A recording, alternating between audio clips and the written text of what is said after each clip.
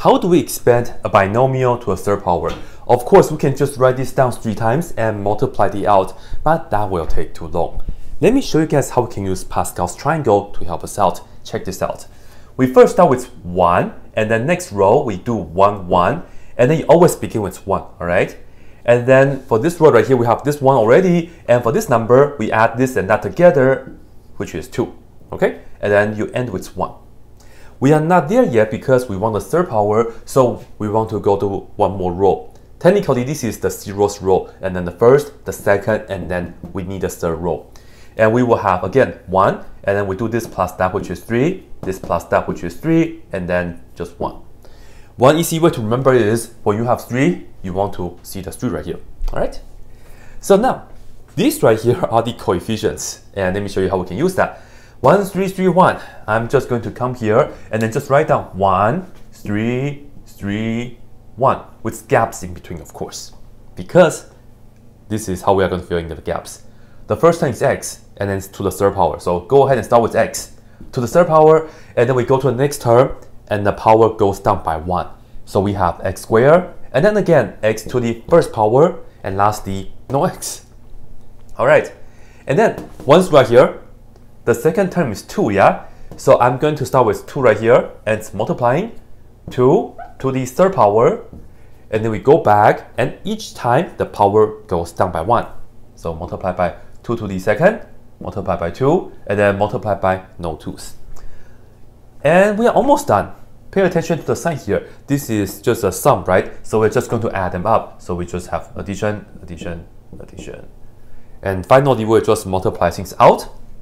Here we have just x to the third power, and then this is 2 times 3, so we have 6x squared, and this is 4 times 3, which is 12x, and lastly 2 to the third power is 8 times 1, doesn't matter, of course. So this right here is it. Now for the second one, we have x minus 3 to the third power. The steps are the same. Let's go ahead and just make that work. We have 1, 3, 3, 1. Then we start with x to the third power, x squared, x to the first, and no x. And then I'm just going to look at the 3 right here, multiply by 3 to the third power, multiply by 3 to the second power, multiply by 3 to the first power, and multiply no 3. Now, here's the thing. How are we going to put on the sign when we have a subtraction here? The quick way to remember is the alternates. So you see the positive right here, the next one will be minus, and then it alternates, so plus and then minus, just like that.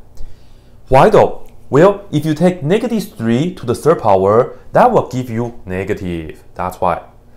Negative 3 to the second power is positive. Yeah, same thing. But I think the correct way to do it is just make sure you alternate the signs like this. And lastly, we just have to multiply it out, and we will get x to the third power, this and that is 9, and then we have x squared.